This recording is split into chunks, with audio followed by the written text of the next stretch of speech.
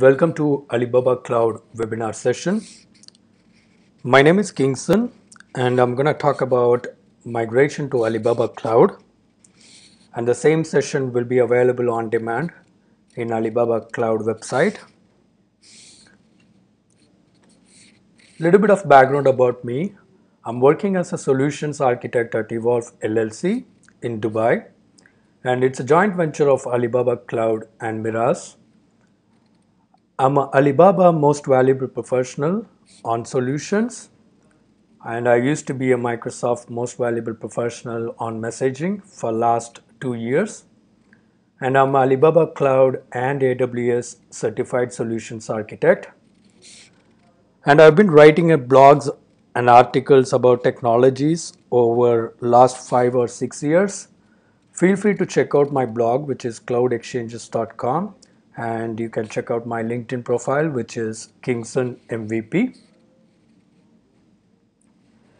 So what you will be learning from this webinar. So I'm going to talk about few migration scenarios, and I'm also going to explain how the migration works, and there are subset of tools available within Alibaba. So which one would be the appropriate solution to complete the migration?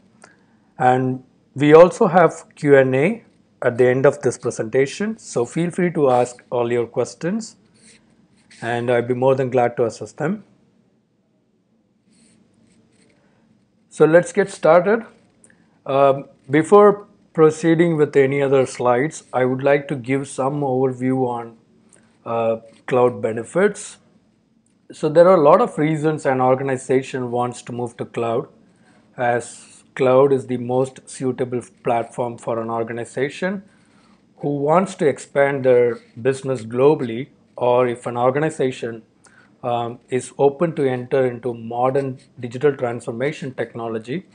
Cloud is the right platform. Especially Alibaba Cloud have got a lot of products and services with the most innovative latest technology, which will help an organization to meet or go beyond their expectation.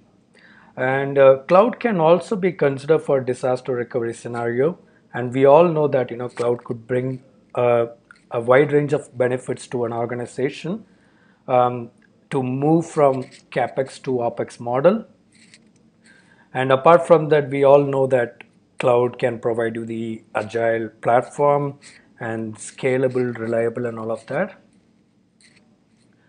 So when we talk about different migration scenarios, we have a few migration scenarios available. So, or you could think of few scenarios.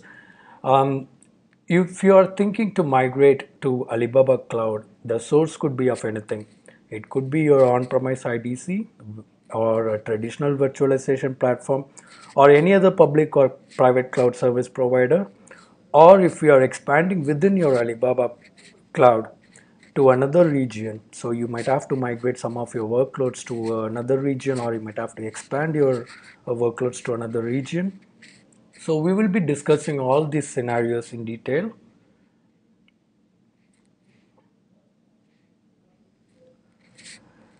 So before we start any sort of migration, there are few stages involved, because migration is a critical challenge for businesses of all sizes. The reason I'm saying this, because cloud platform and a traditional IT environment are totally different. Keeping that in mind, we might have to design whole new architecture, or to see whether the same architecture can be used within a cloud platform.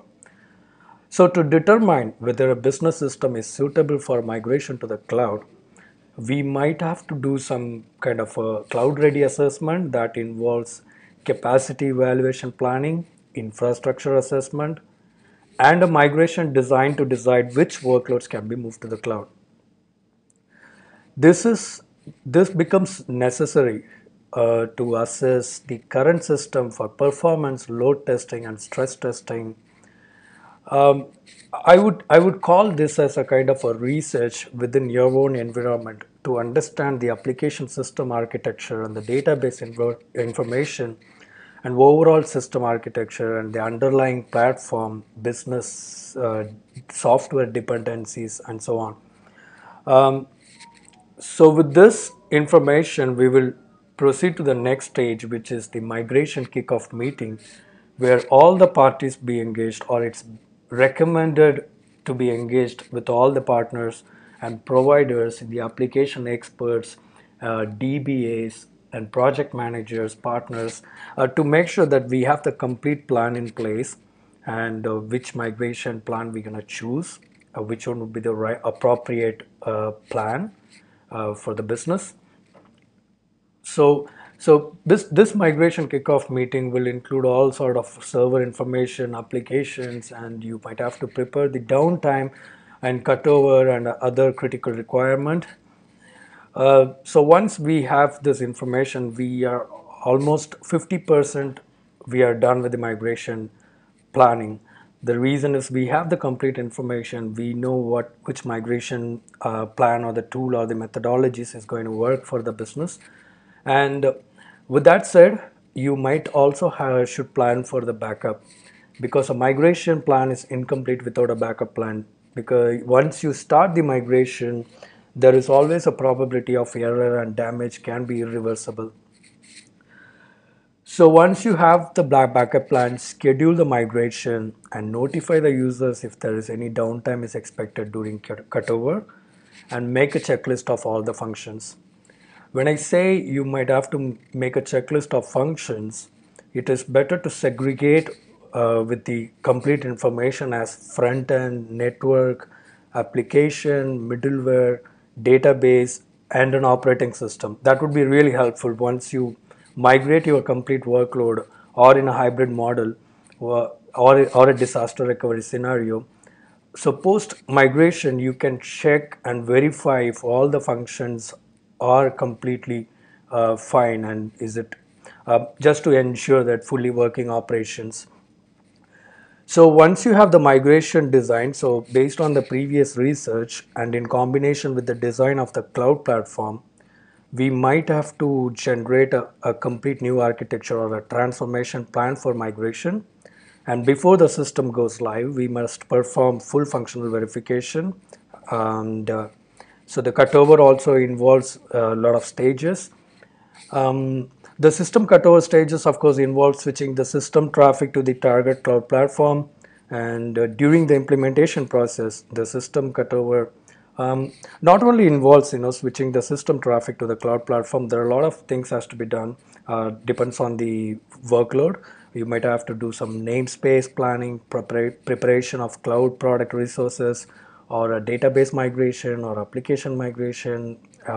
So you might have to do all kind of a verification to ensure that your servers are fully functional, and that includes your licensing as well. It is better, or once you're done with the migration, you might have to restart your system to see if that's generating any critical events which needs your intervention. So all these stages are based on the best practices in place, and based on my overall experience migrating larger workloads to the cloud. So the migration process, seamless is what we all expect when it comes to information technology. We all know this for sure, because, and especially for migration, we expect everything to be seamless, real time, and no interruption is expected, and we expect less downtime. However, this is easier said than done. There are a lot of reasons behind this, and cloud migration is really complicated as it involves many elements. As I mentioned earlier, you might have to pick up a right operating system and a geographical location for your deployment, and you have to do all kind of assessment, design, and if the re-architecturing is required, you might have to complete that complete process to match with cloud products which is available. Migration also involves numerous standard processes and consideration, and remember there is no small feat. But to overcome all these challenges, Alibaba has came up with different migration tools and methodologies which will make your migration process ease and effective. Um, so to name three important tools, the first one is the Alibaba Cloud Migration Tool and the data transport and data transmission. So let's discuss all these tools and the purposes. So there are three different types of migration. Of course, there are many types of migration, but for on a high level, we have three different types of migration. Application and VM, or you can call it as image migration or data migration. If you're talking about an application level migration, some applications will support, or I would say most of the application will support native replication method. So if any of your application, so I could give some example, like if you have a Exchange server, there is a native functionality called DAG, which will enable you to expand your network to cloud and make it a hybrid cloud and build your Exchange server.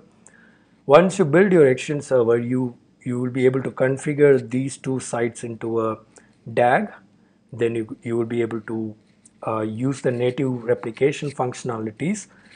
Doing this will enable application level migration, and the downtime is also very less, or sometimes you can even do it with a zero downtime. And VM migration, as I mentioned earlier, there are different migration strategies which is available within Alibaba Cloud. VM migration is being part, which is very important. So in general, if I have to say, if you're migrating from any source to Alibaba Cloud, this is commonly be referred as platform to platform migration, one platform to other platform migration. This VM migration, say if you're using any other virtualization platform or a physical server, you might have to take an image of that particular file, of particular server. It could be a VHD format or it could be a raw format. Once you have the image ready, you can upload it into Alibaba Cloud, and from there you can create an instance. And we have data migration. If you have a database or just a data to be migrated to cloud, you have some standard procedures to achieve this within Alibaba Cloud. So let's talk about Alibaba Cloud Migration Tool. Irrespective of the source platform, the Alibaba Cloud Migration Tool can be used to perform migration to create new elastic compute service instances. So I have worked with a few different projects, and in fact I used the legacy tool um, within Alibaba. So initially the process was kind of a difficult when you start a migration process and taking an image, and you might have to upload it into a OSS manually. From there, we had to create a new instance. But all these challenges have been fixed and completely resolved within this tool. This tool is really amazing. When you start the migration process, it takes care of everything. So let me show you some short demo on how it looks and what are the procedures are involved.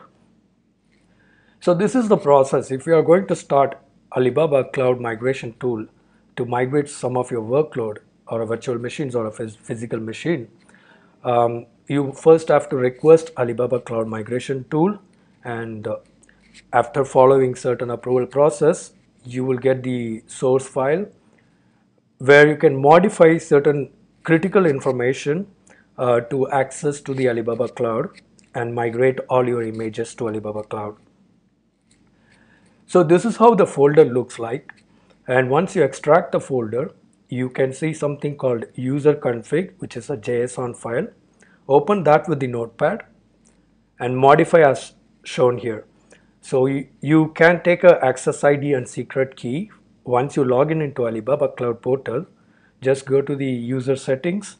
From the security settings, you can access all the keys and generate a new key and set it to private as a security measure. Then place that information here, and region ID, you can find this information within Alibaba Cloud for every region, and name as you like, and you might have to mention your system disk image and platform architecture. So if you go to Alibaba Cloud website and if you see Alibaba Cloud migration tool, all this information and what are the critical parameters which you need to mention, uh, what are the parameter looks like. So all that information you can get it from there. Save that file and go to Aliyun client and run as an administrator. Once you start running this process, you will notice it creates a VPC, vSwitch and security group all by itself. So as you see, after this process, you will see in Alibaba Cloud, there will be a temporary instance gets created. And once all your data gets migrated, all the image conversion been taken care by this tool. And whatever the name you gave, you will be able to see that into the as an image. So during the migration, you can see instance name called instance for go to Aliyun. Posting the same will be exported with the image name that is specified in JSON, and the same instance which was running temporarily will be released. So it's done. So what you can do is once this is done, go ahead and create a new instance. It's recommended to start your new instance in pay-as-you-go model and to see if all the functionalities are working as expected. And once you see all the functionalities are working as expected, then either you have an option to convert that into a subscription model, or you can leave as it is, or if you want, if you're postponing, or if you have a plan to do that migration later, you can even release that instance. Now let's talk about data transport. What is data transport? Data transport is a petabyte point-to-point offline data migration service. And this is pretty much similar to Snowball, which AWS has. You can use a secure equipment to upload large amounts of data to Alibaba Cloud. And this will help you to resolve common problems associated with data migration to Alibaba Cloud. So that common issues include expensive dedicated lines, lengthy transmission times, and potential security risk. So data transport allows you to upload large amounts of data securely and efficiently, all while reducing the cost. So to be precise, what is data transport? A secure solution to migrate TB level or PB level data to Alibaba Cloud. Here is the architecture of data transport. So if you see, all your data will get encrypted and compressed a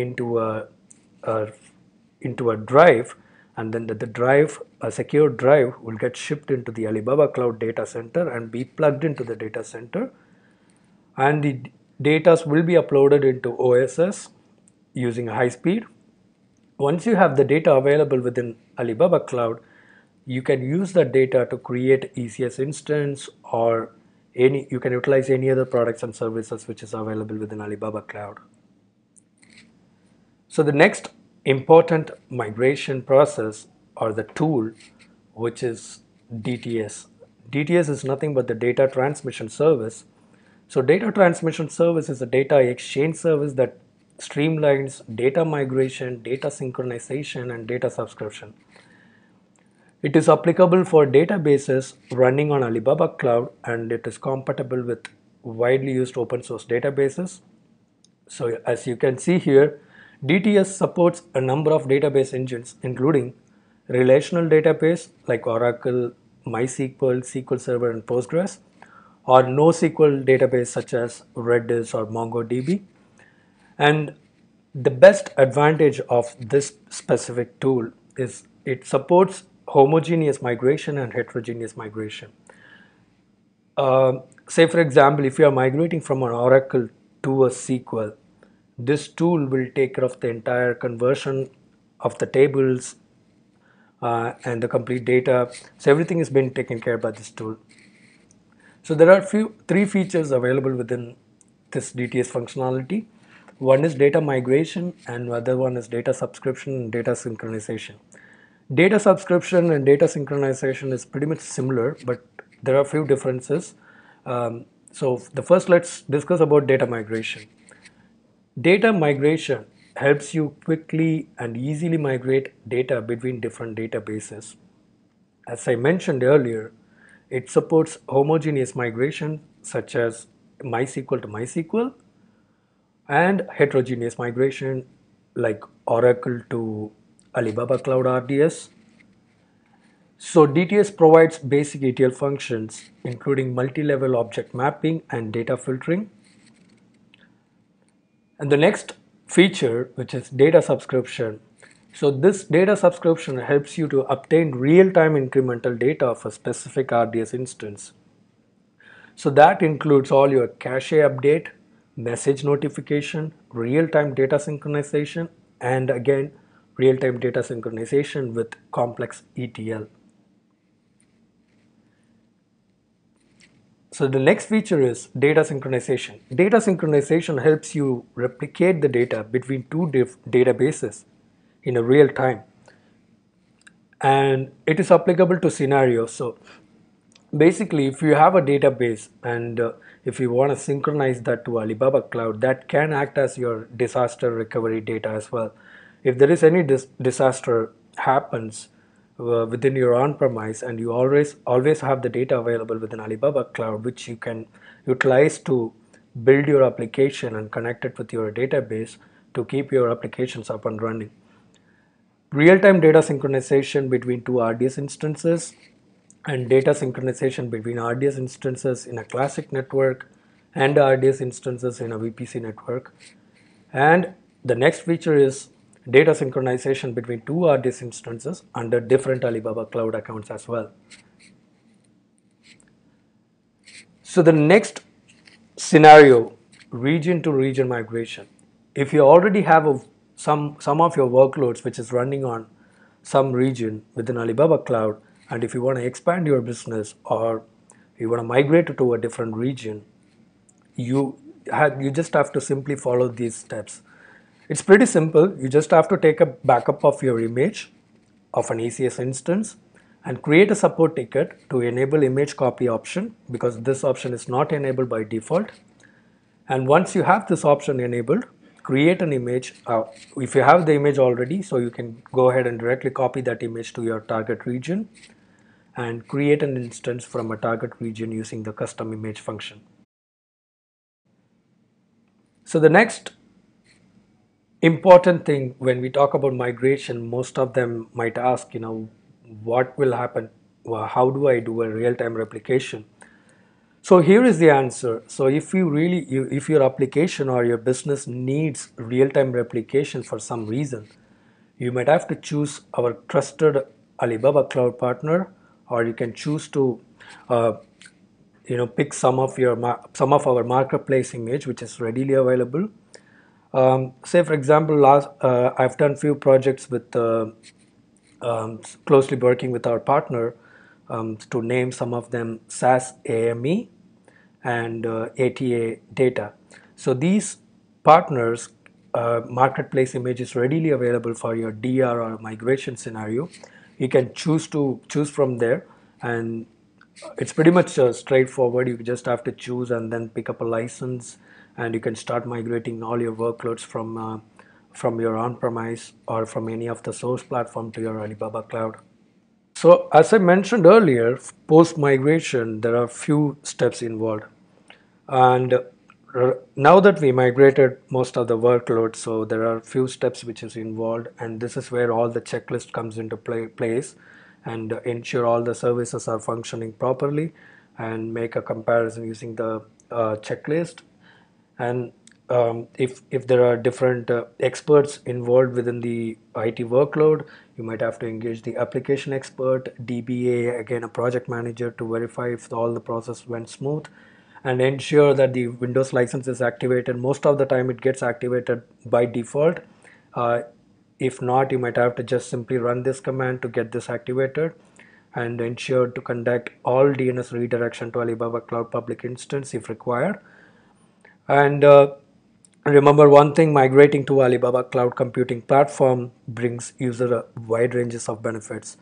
These benefits includes appropriate technical strategies, best practices to solve most of your application issues. That includes all your scalability issues, such as and some of the issues like database segmentation, asynchronous performance problems, and of course maintenance. So make sure uh, you get all this benefit out of cloud. So once you migrate, and whether you have it in a hybrid or DR, or you're using a fully functional cloud, you might have to follow all these standard procedures. It might differ based on the scenarios, but I assume that this session might help you to choose the best appropriate method based on your need.